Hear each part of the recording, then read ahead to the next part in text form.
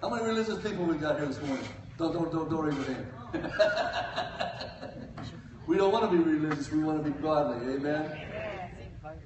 And I looked at Jesus, and I looked at the people of the day, the scribes and the Pharisees, and the big shots and the big wigs, and those that should have known better. And I noticed something. Some people were repelled by the, do we dare call them Christians of the day? Or should we just stick with the religious people of the day? Either one, right? But they were repelled, not drawn to. But Jesus came on the scene, and it didn't matter who they were, what they were, they came to him. And he did not turn them away.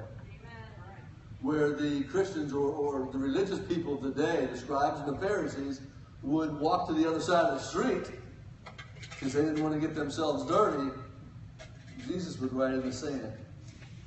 Jesus would spit in the sand.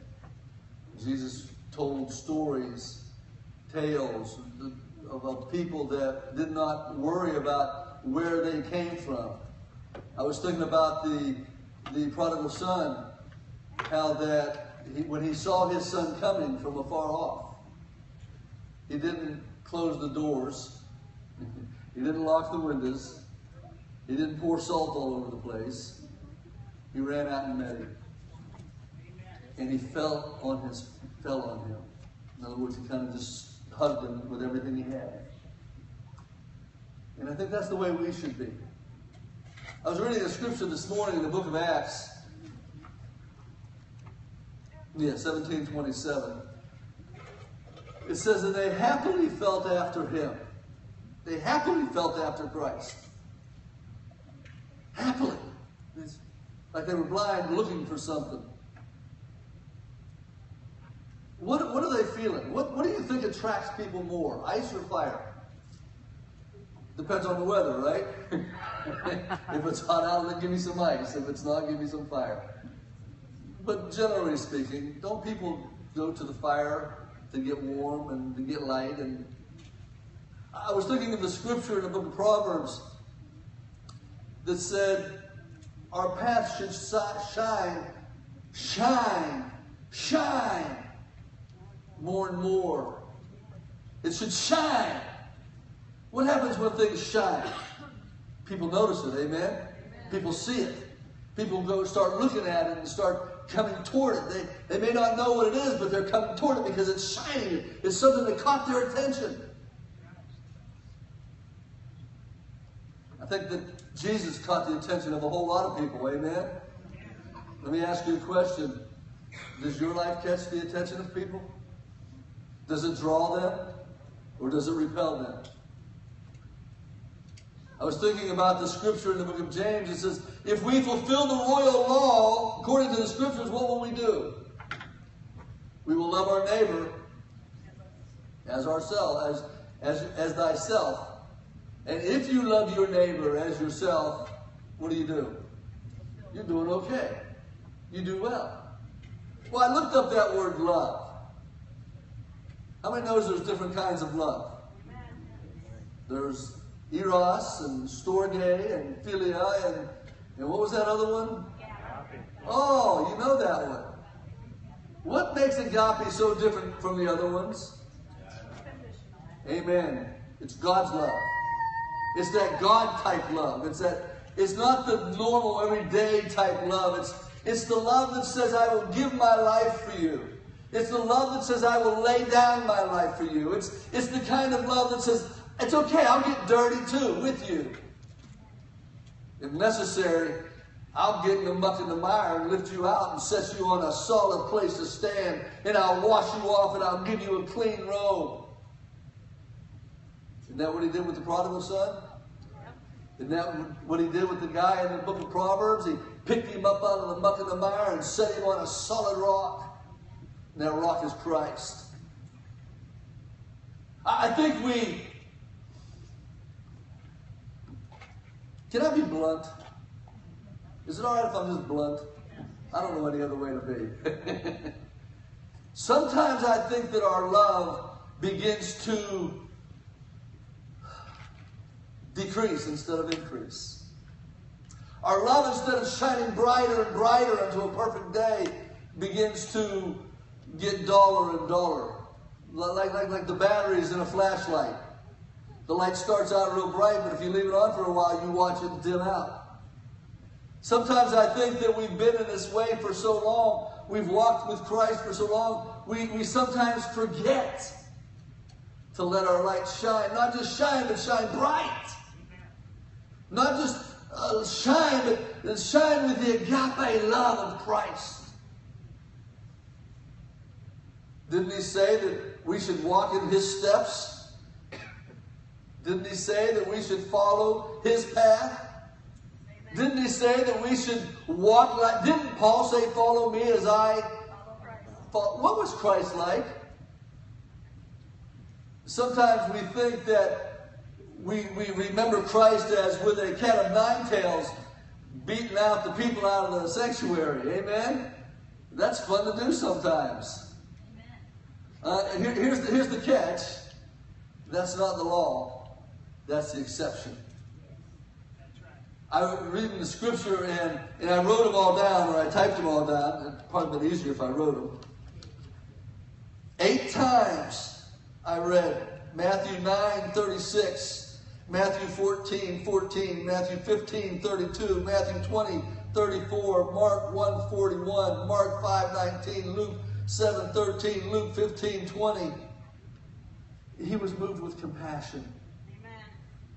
He was moved with agape love. I looked up these words and I was kind of shocked to realize that a lot of the words that I thought were like filial love and just love between brothers and love between relationships went far deeper than that. I was reading the scripture. Let me just read it here. Galatians 5, 6, and 7. For in Christ Jesus neither circumcision availeth anything nor uncircumcision, but faith which works by love. How many knows what faith is? It's the substance of things hoped for, the evidence of things not seen. Amen? How many knows what work means? Work. It's not just toil with, yeah, well, that's what I thought too. I have a tendency when I read a scripture and I want to know about it, I tear it apart from front to back and back to front until I understand it. Work means, in the Greek, to be energized. To be energized by love.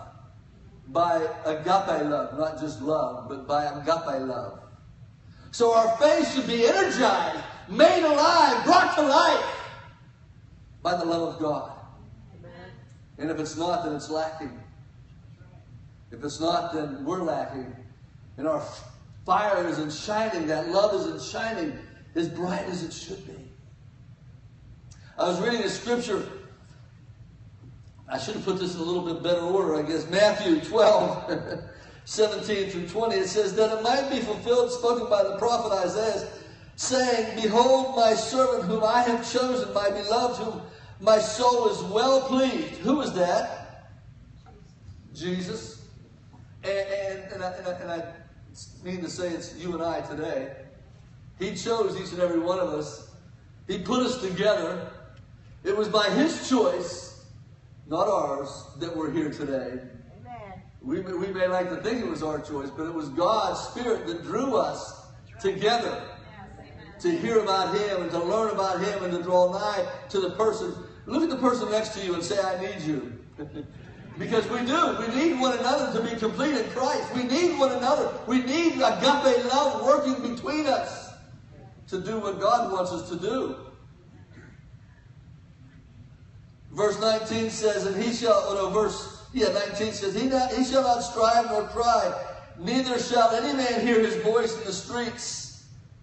Verse 20 says, a bruised reed shall he not break, a smoking flax shall he not quench, till he sends forth judgment and the victory. And I was thinking about the flax and the reed as being people who know the truth. They were on fire. They were bright and shining. But life happened. Life happens. Amen? And instead of being strong, life came and hit you with a baseball bat and bruised you. Messed things up just a little bit. Ever been there? And sometimes we were a flash of fire so that all could see. And then all of a sudden life happened and we're just a burning ember. Just too strong a wind will put the fire out. Amen? And if you hit the bruise too hard, you'll make them fall down. Reading in the scripture, and I'm sure you know it as well, that we should help the hands that hang down. We should do what? Lift them up.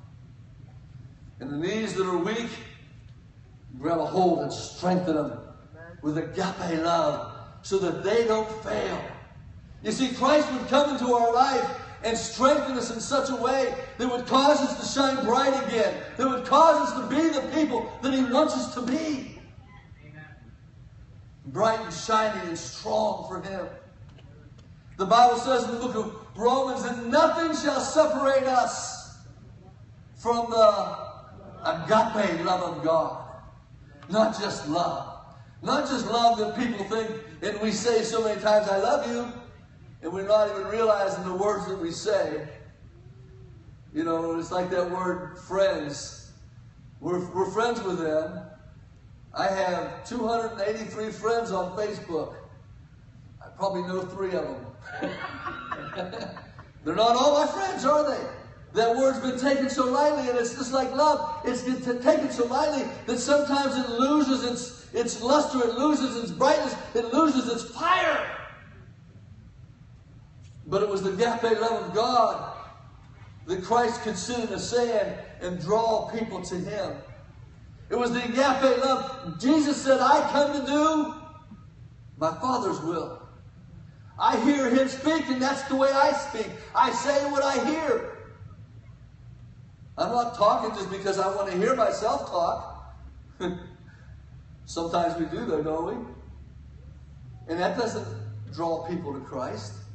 It doesn't draw us even to Christ. But when we begin to hear the Spirit of God speaking to us, and that fire begins to burn in us, it can't help but to draw other people to it because they're feeling what's so different about them. And hopefully we can say it's the agape love of God burning bright within us, drawing people to Him and not repelling them away. We need to draw people to Christ, amen? Paul said, 2 Corinthians 5:14, for it is the love of Christ.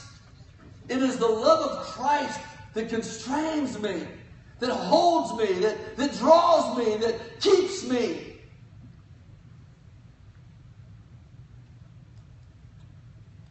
It's the love of God. It's the agape love of God. It's the love of God that's a fire. And it constrains me. It holds me tight. It keeps me where I need to be. We all know, I'm sure, 1 Corinthians 13. Amen? What is 1 Corinthians 13? Amen. And it says that no matter how much knowledge I may have, no matter how much I give, no matter how much I give of myself, I could give myself to be burned. It doesn't matter if I don't have agape love. Amen. The word translated is agape love. I wish there was a better way to say it after I've studied this. And because so many times we get love confused and love gets weak and we think philia and we think storge and we think this and we think that. And it weakens love. But the agape love of God is so hot and so strong. It'll change our lives when we get into the presence of it. I think of Moses at the burning bush. The bush didn't burn. And Moses was changed. You see, when we get into the presence of God and we realize how much God loves us, it'll change our lives. It'll change who we are. It'll change what we do. It'll change how we think. It'll change the direction that we go in because of the love of God.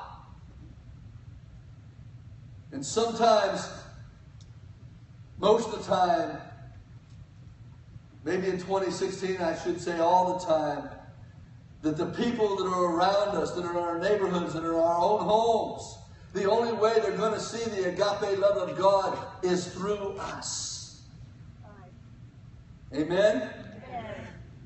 And the only way they're going to change, I mean, I can set the rules. I can tell my kids you can't and you can and you can't and don't and do and don't and will. But if the agape love of God isn't there, there won't change them, will it? It'll make them resent it. We can live it, we have to live it in such a manner that it draws them to Christ. We need to live our lives so it draws people to church. It draws people to us. And we can help people when we're drawing them to us, amen? We can't tell the people the truth, what God's dealt with us that day, if there's nobody there. I was preaching a storm out the other day in the backyard, and there was nobody there but the rabbits and the birds. I don't think they needed it. They ran away. I said, God, what did I say? And we laugh a little bit, but isn't that what happens sometimes when we tell people about Christ and we haven't really got the fire of God burning in us? It causes them to go away instead of come. Don't you want people to come? Amen. I want people to come. God, help me have agape love. Help me be the one that shines, that draws people to us, right, not away from us. Right. Neither depth nor height. Man, let me just put it in our language. I don't care what life throws at us, and I don't care what comes at us. Nothing can separate us from the love of God, from the agape love of God that never changes. Have you ever noticed that your love will change toward people sometimes? I used to have a saying, don't tell me that. Don't tell me the bad. Because it'll change my love I have to them, and I won't love them the way I should. Now, that's pretty good. But you know what? The truth of the matter is, if we have agape love, it should never change anyhow, even though no matter what they do, it shouldn't change. And so I said, God, I'm sorry. I'm growing. I'm growing. Because I realize how powerful the agape love of God really is. And it doesn't matter if I hear all the bad and the negative. That just gives me something to pray for. Isn't that what Jesus did? It didn't matter what the good or the bad was. He didn't care who was standing before me. He prayed for them. It didn't matter if they were sick with leprosy or blindness, if they had a drawn-in arm and deformity. It didn't matter to him. Sometimes we have deformities in our life we don't want anybody to see, and we hide them. But God knows they're there, and He doesn't care about it. He says, come as you are, and I will change your life.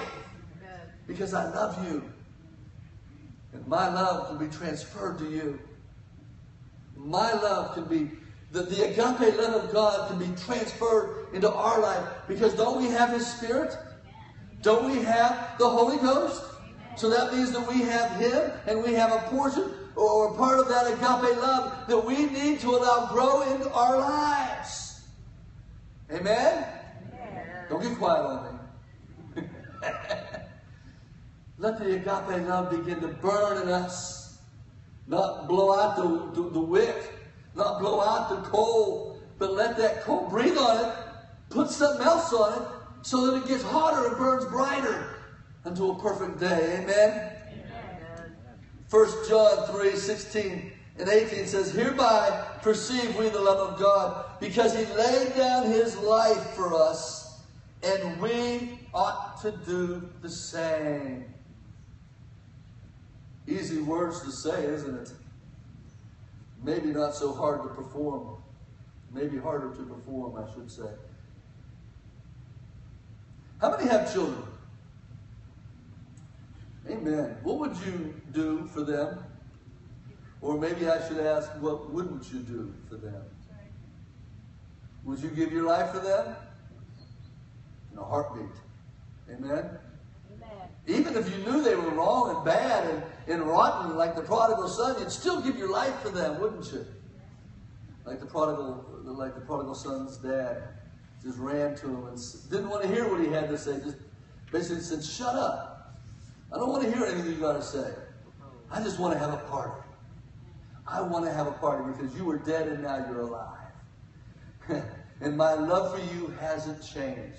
Here, let me change you. Let me give you clean clothes. Let me give you a fresh anointing of the Spirit of God. Let me give you a fresh anointing of the Holy Ghost. Let me fill you with fire." Remember, the Holy Ghost is like, and it's shut up in our bones. And we need to let that fire grow out of us like on a candle and set it on a mountaintop, on a hillside, not under a basket under the bed.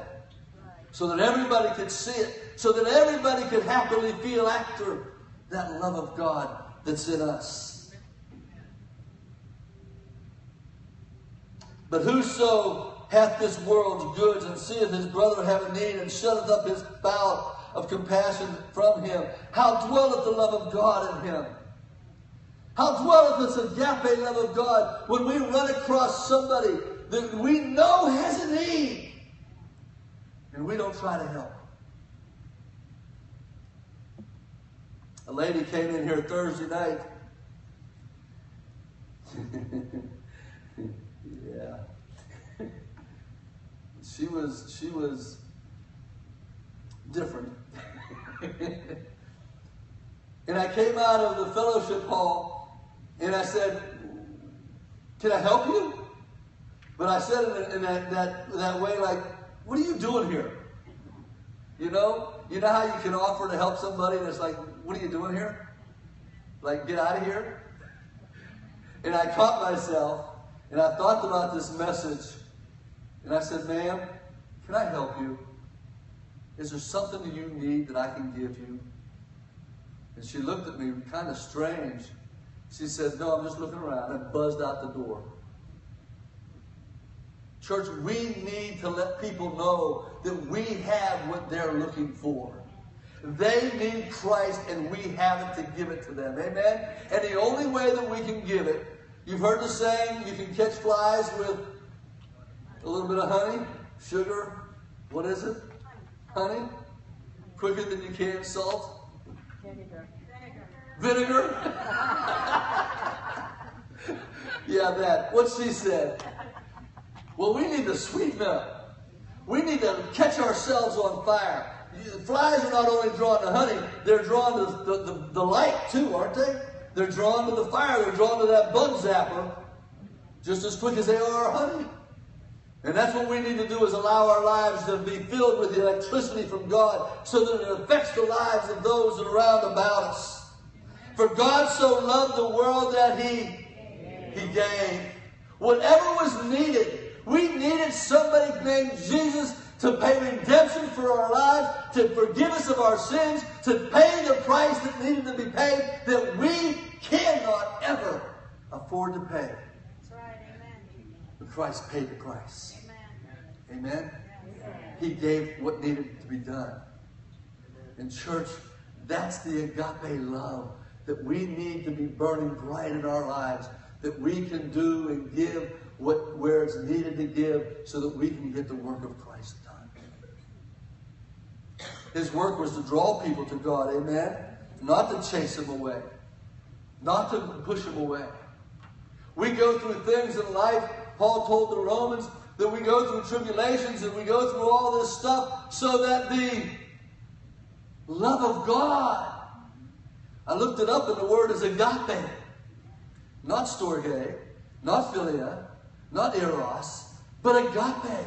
So that the world can see the agape love of God and it gets spread around. So that people can see that more than they can see me. Amen? Amen. We need to get the agape love of God burning bright in our lives like never before. 1 John 4:9, verse 11. Let's just read verse 11. It says, "Beloved, if God so loved us," if God had agape love toward us, if God gave everything He had for us, If God laid down his life for us, if God would turn water to wine for us, if God would sit you down and feed 5,000 with just scraps, if he could do that for us, then we should do it. One for another. We should have agape love, not just in us, but burning in us. We should have the agape love so strong in us, it wouldn't judge. It couldn't judge. It couldn't tell somebody, no, you're going to hell. It couldn't tell somebody, an adulterous woman, no, you're wrong. You should be stoned to death. It's the agape love that says, you're wrong, but you need to change. Here, your sins are forgiven. Go and sin no more. Be changed by the agape love of God. Let your life be changed by the agape love of God. Let your life be molded and shaped into what he wants, not what we want.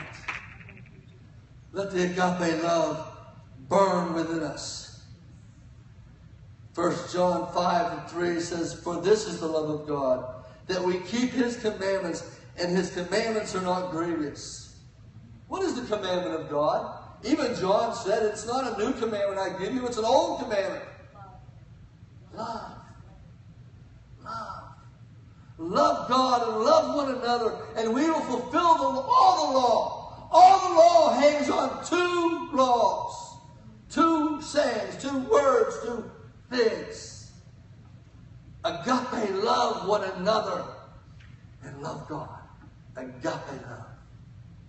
I keep saying that word because I want to pound it into our hearts and pound it into our minds that we don't say the words I love you. We show them, we prove it, we do it. I don't think agape love sits down and says, oh, I love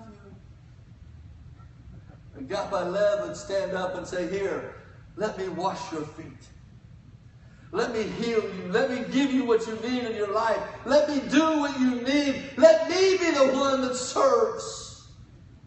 Let that agape love boil out of me into you. I think that's what Jesus wants. I think that's what Jesus wants us to know today. That this agape love is starting to dwindle out. 2016 years later, we need to get that fire burning bright so that everybody around us sees it and it affects their lives as much as it affects our life.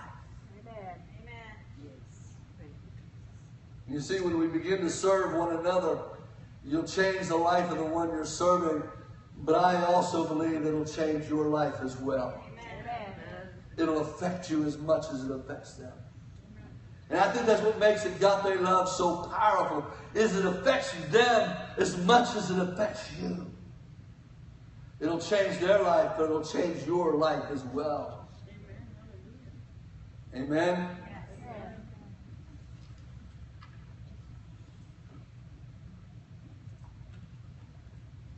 1 Peter 1:8, whom having not seen,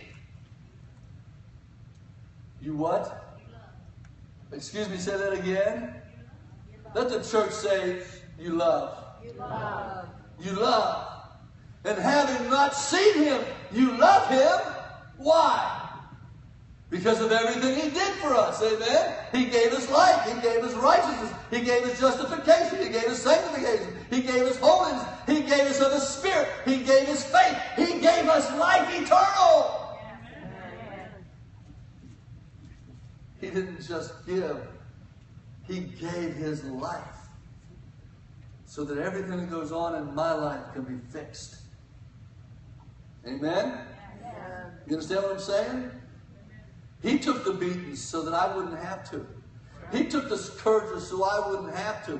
He took them pulling his beard out so I wouldn't have to. He did all that so that when I get sick, I can be healed. That when I have a bruise, it can be healed. So that when my fire begins to dim out, he can lighten it back up. Amen.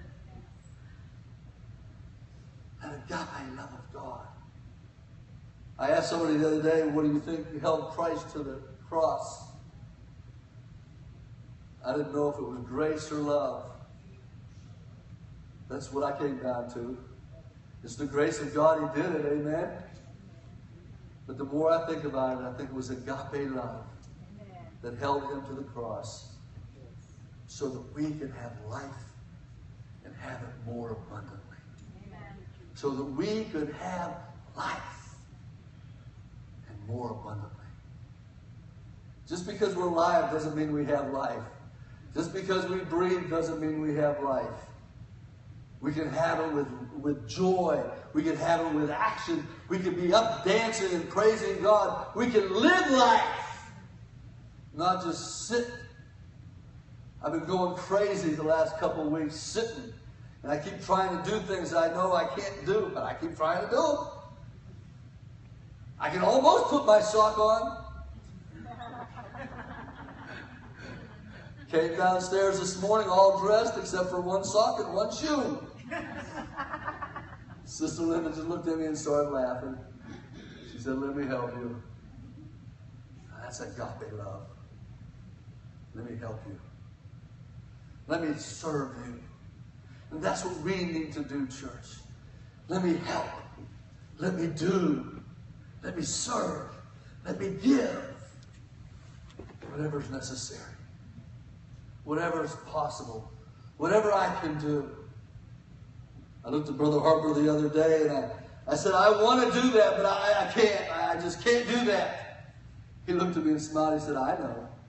I got it handled. I said, no, you don't have a clue. You don't understand because you can't just sit there. I can't. It drives me nuts. I keep trying to move my leg in ways that I can't move it that way. I haven't moved it that way in 50 years. What do you think you're going to do now? Dummy, don't do that. But I keep trying. Because that's the love that God put in me. Not to just sit still, but to do something. I was talking to a friend the other day and they said, I can't do anything anymore. I says, you don't know how important you are. You don't understand. Your things change in life. Maybe all you can do is pray. But you don't know how important prayer is in somebody's life. You don't understand the confidence that you give somebody when they know that you are praying for them. Can I tell you a story? It's almost time to close. I believed that growing up that there was only one person that prayed for me, and that was my grandma. I don't know if you ever have that feeling. And then Grandma died. She was 95. She prayed for me a long time. And I remember the fear that came over me because now I don't have anybody praying for me. I said, God, what am I going to do now? What am I going to do if I fail? What am I going to do if I fall? How can I don't have her praying for me, God. I'm scared. You ever been there? No? I'll tell you what, it's a terrible thing when you know that nobody's praying for you. Well, when you feel that way anyhow. But then all of a sudden I got a phone call from Tennessee. And the guy on the other end of the line said, Brother Rick, God told me to call you and tell you that I'm praying for you. You see, you don't understand how powerful prayer is. It can change lives.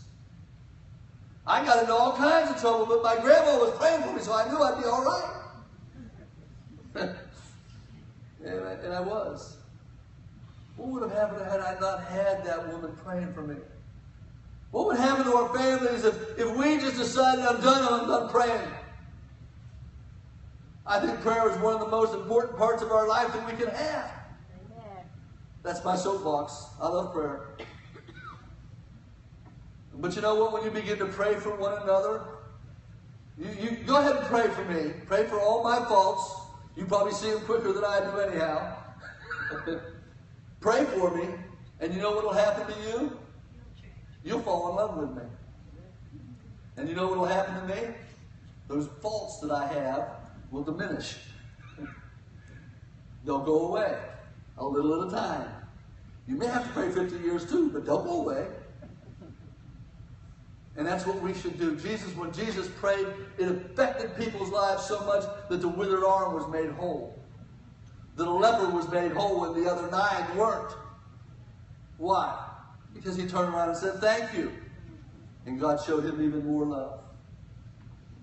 I was thinking about the prodigal son, and we started earlier about the prodigal son, but I was thinking about the older son. Well, we've heard hundreds of messages, amen? Okay. What do you think the major problem of the elder son was? Can I tell you what I think? I'm going to anyhow. I think he was jealous. Amen. He was jealous. He wanted to see that younger brother in pain, not have a party. He thought Dad should have wailed on him, not loved him. And to have a feast? Oh, no. We shouldn't have a feast. There should be a lot of pain going here. Forget all that good stuff. Don't give him a ring. Give him the cane. They used canes back then to... Where's my cane? They used canes to beat people with back then, and stones. Surely I wouldn't have been alive today if I lived back then. I thank God I live today. Stones still hurt, though. Words do hurt. And they can leave bruises. And the more bruises there are on a person, it's going to cause them to go away, not come toward Christ. We need to be careful what we say to one another and how we treat one another, and make sure we treat them with the agape love of God. Amen? Matthew 22:37, Jesus said unto them, Thou shalt love the Lord thy God with all thy heart, with all thy soul, and with all thy mind. This is the first and great commandment. And the second is like it, Thou shalt love thy neighbor as thyself. On these 2 commandments hang all the law of the prophets. On these 2. Without those 2, nothing else matters. You can have all 632. You can have all 631 laws that Moses wrote. It doesn't matter if you don't have these 2. You can change the place where trees go. I want you over here, the tree move. It doesn't matter if you don't have the love of God. It just doesn't matter if we don't have the agape love of God. We need the love of God to shine in us. And if we just do that, everything else will be fulfilled. All the Word of God will be fulfilled in our life if we simply love one another. If we simply love the love that God told us to have. Amen? Galatians 5:14 says, For all the laws fulfilled in one word. I like these one words. One word. Thou shalt love thy neighbor as thyself. That's one word. I don't know what the symbol for all that is, but that's just one word. Did you know that each commandment was just one word? Just one word. Was the whole commandment one word. And all it really had to do with, all the 10 commandments, if you really just look at them, they had to do with loving God first and loving one another. If we loved one another, we wouldn't be committing adultery. We wouldn't be stealing. We wouldn't be talking bad about it. We wouldn't be stealing their stuff. If we really loved one another, what would we do? Here, let me help you. Let me give to you. Let me strengthen you. Let me bless you. Let me be of some support. We need to support one another. Amen? And in the days that are coming, we need to support each other even more. We need to strengthen each other even more. We need to help one another even more. Let me go ahead and close. Acts 17:27.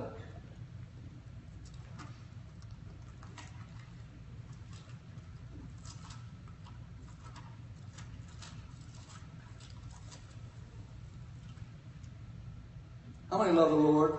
Amen. How many think we can love Him more? Amen. Amen. They should seek the Lord, if haply they might feel after Him and find Him, though He be not far from every one of us. Do you notice how He changed the word from them to us?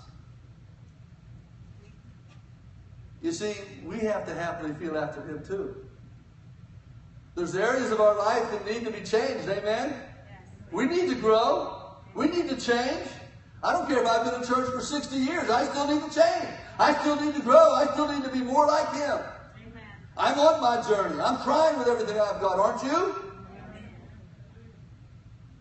And along the way, we need to let that fire of God, let that love of God catch on fire and burn within us. And if it consumes us, so be it. We'll shine brighter than everybody. Isn't that what we should do anyhow? Shouldn't we shine brighter than anybody? Shouldn't the fire of God consume us? It won't burn us. It'll be just like that fiery bush. It'll be on fire, but it won't be consumed. It'll just be a light to everybody around. And what did it do? It drew Moses closer to it. And God said, Moses, you got to change. Take off your shoes. You can't come like that. And God did it, church. I didn't do it. God did it. The bright light, the agape love of God shining out of my life caused people to change. It drew people closer. It drew people closer to God so that they would have what they need to have. Amen? Let's all stand. I want to thank you for being here this morning. I want you to remember